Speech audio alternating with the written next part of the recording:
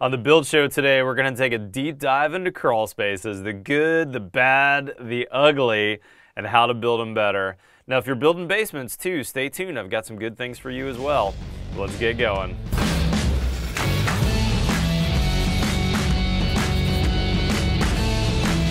Okay guys, coming to you from my studio space today, where I'm going to use some photos and some videos to show you some examples of some terrible crawl spaces, why we want to build them better, and how to build them better. So let's get going.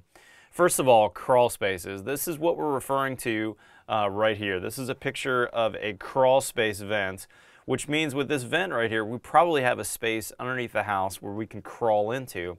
Sometimes you refer to these as a pier and beam foundation as well, where you've got the house on wood above some piers, but it's this telltale sign right there of the vents that you're going to see. Now here's a guy who's about to climb into one. Usually there's some amount of crawl space, meaning you can actually get underneath the house, but it's typically a very tight space. Now I would tell you that crawl spaces are code legal and code compliant, but they're also 99% of the time terrible and very dumb. I'm not a fan of the typical crawl space construction that you see out there happening all over the US. And here's what they look like. In fact, I'm sorry to say I built a lot of these when I worked in Portland, Oregon. Here's a photo of a crawl space. I think this is off of greenbuildingadvisor.com. You've got some kind of black poly down on the ground, a lot of wet stuff happening, probably some moisture intrusion. Insulation has fallen out and gotten wet, spotty down there. Here's an older one that looks like someone tried to seal it up. But crawl spaces on typical American houses, they're terrible. You do not want to crawl into one. I've been into a lot of crawl spaces, and they are nasty places with some terrible air quality. Usually there's some mold growing somewhere because of moisture down there. It's not a great place. And then you couple that by adding some ductwork into the space. And man, when you see ducts down there, you think, oh, my air from my house is going through that space. There's going to be some amount of leakiness in the ducts, so most likely I'm sucking some air up from that crawl space. This is a terrible way to build. We don't want to do standard vented crawl spaces. Not a good way to go. What do we want to do? Well, think about this. In the north, all the northern builders and Canadians that are watching this video go, you guys are crazy for building crawl spaces. Why not just build a basement? There's my buddy Mark from my Fix It Up Life. Looks like he's installing some Roxel here. And this is what a standard basement looks like. Why wouldn't we treat our crawl spaces like a basement or like a short basement?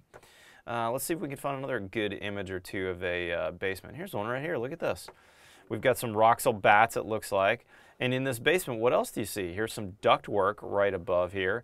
And that ductwork now is running through a conditioned space, and a space that doesn't have moisture and mold issues. It doesn't have venting in from the outside. Much, much smarter. We've talked in the past why we don't want our vents up in our hot, humid attics. The same is true. We don't want our ducts into our nasty vented crawl spaces. When those ducts down in the crawl space leak air, they're going to put the house into a negative situation, and the house is going to want to suck up air from the outside, and most likely it's going to suck up air through that crawl space. Now, how do we build a crawl space that's going to work better? Let me walk you through a couple here, and I'm actually going to show you a couple stills and some short videos from videos I've made. Look in the link in the description. You'll see a bunch of these other videos if you want to go deeper. But here's a crawl space I built a couple years ago. And one thing you'll notice on this outside wall, there's no venting. This is going to be what's called a conditioned crawl space. No venting from the outside, and in fact, what I'm building here is a short basement. Now, where I'm standing in this video, I'm standing on top of this yellow vapor barrier. This happens to be Stego wrap, and we're actually going to pour a concrete slab on top of that. And then this house has a perimeter stem wall. Sometimes pier and beam houses will have perimeter piers, meaning concrete piers, and then they'll have a skirt board of stucco or stone maybe to encapsulate that. But I much prefer to do a concrete stem wall on the outside, and then I'll do concrete piers on the inside. Now, if we fast forward a little bit on this video, you'll see that we actually poured a basement slab down there. There's the guys actually pouring that slab. And now we really do have a short basement, just like we were building a house in the north. And once that's in place, then we can actually frame on top of that. And here's me later on in construction. Now see, we've poured a stem wall, And on top of the stem wall is a recess in there that is going to accept our floor joists, or floor trusses in this case. And now we have a short one. You know, it'd be tougher to crawl in this one, but with that concrete slab, I actually left this client with a creeper, you know, a mechanic's creeper. So you could actually creep around in that crawl space, do whatever you need to. And again, it's within the thermal envelope of the house. It's within the conditioned crawl space. Okay, now here's an older video of mine. This one still applies though. In fact, this is about 10 years old. So if you want to see what that looked like in 2010, here's us spraying some closed cell foam into, again, a conditioned crawl space. Now, closed cell foam is a great choice for a crawl space because it's not moisture sensitive. It won't absorb any water, and it's also a vapor barrier. So we don't need to worry about vapor drive in either direction, really, from the inside or the outside. So if you're looking now, sorry, it's a little shaky. This is my flip video from 2010. But you can see on that perimeter stem wall, we've sprayed actually closed cell foam around the entire perimeter. The other beauty of closed cell foam is it's actually going to air seal us really well. So where these eye joists come in and sit either on top of or in a recess on that stem wall, we're able to air seal that space really, really well. And you really only need, if you're in the south, typically 2 inches of closed cell foam. That's going to give you an R14. Sorry for the shakiness here. This is long before I had any kind of production value.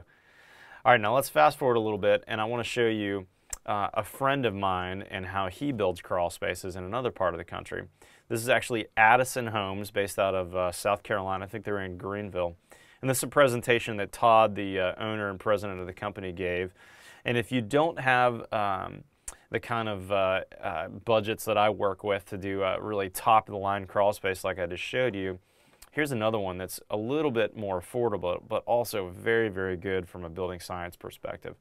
So where he is, he's using concrete block to build the foundation. Again, he's got a perimeter solid wall out of concrete block. And then here's his piers that are going to support beams, you know, typically wood beams, and then joists that will sit on top of that. And then if you look on the outside here, he's done some waterproofing just as if this was a full 8 or 10 foot deep concrete foundation. Whether you're building a crawl space or a standard foundation, you need to do your waterproofing correct to make sure that space is going to be dry. So he's got his waterproofing on the outside, and then on top of his waterproofing, it's always best practice to run a drainage board. This happens to be by the guys at Delta, and this is a little hard to tell from this photo, but this is a dimple mat that has a fabric facer on the side. So against the waterproofing is a dimple mat, kind of like an egg crate that's going to go against the foundation wall. And then on top of that dimple mat is this gray fabric right here, and that's a filter fabric, so that when we backfill against here, we're not going to fill up that space. We're always going to have at least a 1-inch air gap in front. That way any water that migrates through the soil is going to hit that air gap and drop all the way down. And then he's got a perimeter drain around the outside here. The guys at Polywall make an arroyo drain. That's a really, really good one. I've done some videos on before.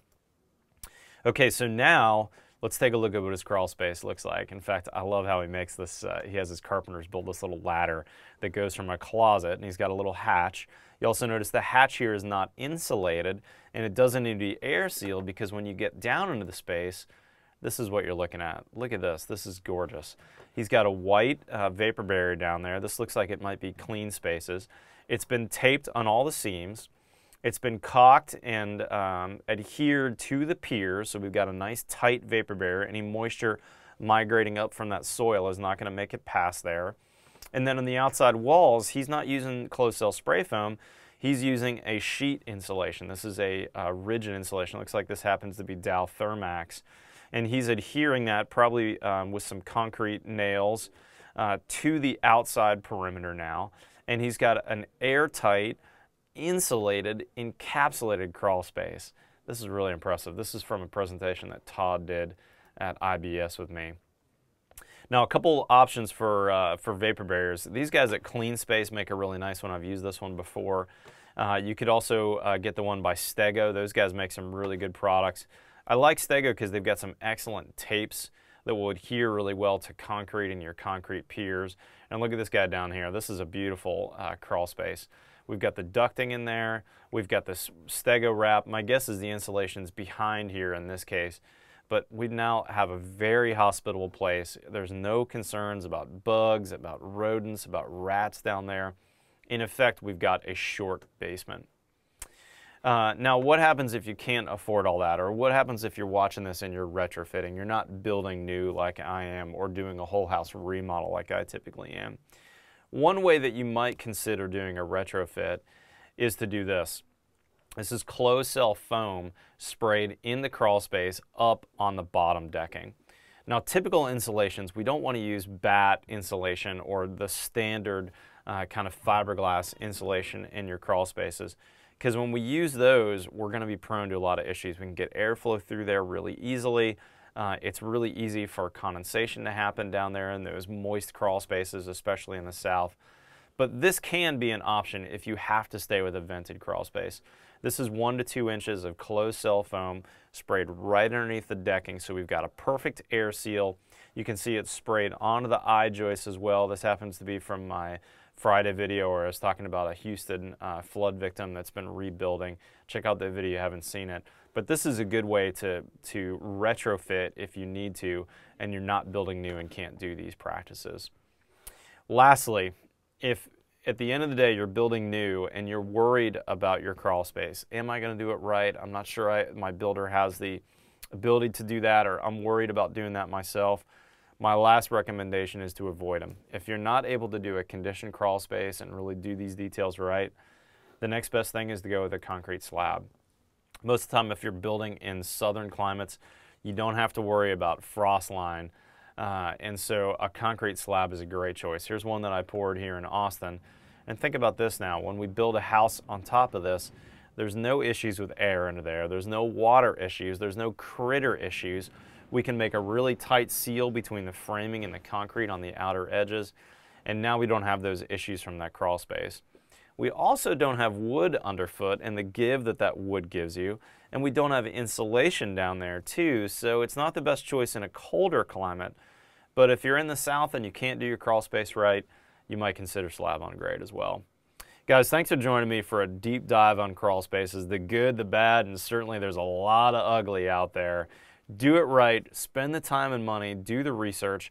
Check out my links below. I'm going to put a bunch of links in there for you, both from videos that I've made. I'm going to send you to a couple links from some white papers from buildingscience.com. There's a lot of good reading on the interwebs about how to build a conditioned crawl space correctly, but I want to encourage you to do that. If you've been building them vented for years, stop doing that. And if you've got a vented crawl space currently, consider doing a rehab project on that and turning that into a conditioned crawl space, or at a minimum using that closed cell foam underneath there to lock everything in and seal it up so that your house isn't exchanging air with that crawl space anymore. Follow us on Twitter and Instagram. Otherwise, we'll see you next time on The Build Show.